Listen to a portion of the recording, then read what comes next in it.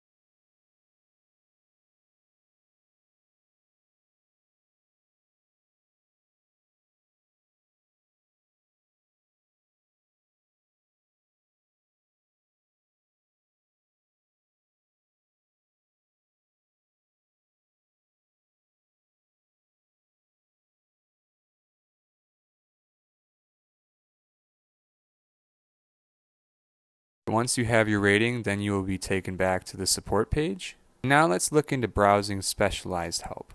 This button is below the Call a Volunteer button, and it takes you to a list of options for specialized help.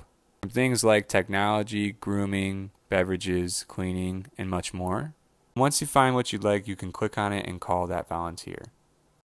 So now that we've explored that, let's look at the other pages. The next page is the community page, which offers a variety of content like stories, blogs, and podcasts. I encourage you to check this one out. This is very interesting. They have a lot of useful info. For example, if we scroll down to the blog side of things, there is a very useful blog about a Department of Health in Ohio that is testing support through Be My Eyes. There's kind of a mix and match of personal information and public information. After that, we have the Learn page. This has a collection of ways to learn about the app. So just for an example, let's go with Get Started. I'll click on this and it will take me to the Get Started page. On here you will find different guides with tips that I find very helpful. If you're looking to learn about the ins and outs of this app, this Learn page is the way to go. If we click on Basics, it gives us 6 tips, from things like how to call a volunteer, specialized help, the way video calling works, and even information about the privacy of this app. This can be very helpful and it goes very in depth, so like I said, I encourage you to check it out. And finally, we have the Settings page, which is the tab furthest to the right. On here you will find ways to customize the app, like your profile settings, language settings, notification and Siri shortcuts, or ways to connect with the creators through social media. All of this is very useful to customize the app the way you like it. And now with that said, that's Be My Eyes. This app is free and available on the App Store and Google Play. If you'd like to learn more about this app or other assistive technology, please contact our program. Thanks for watching.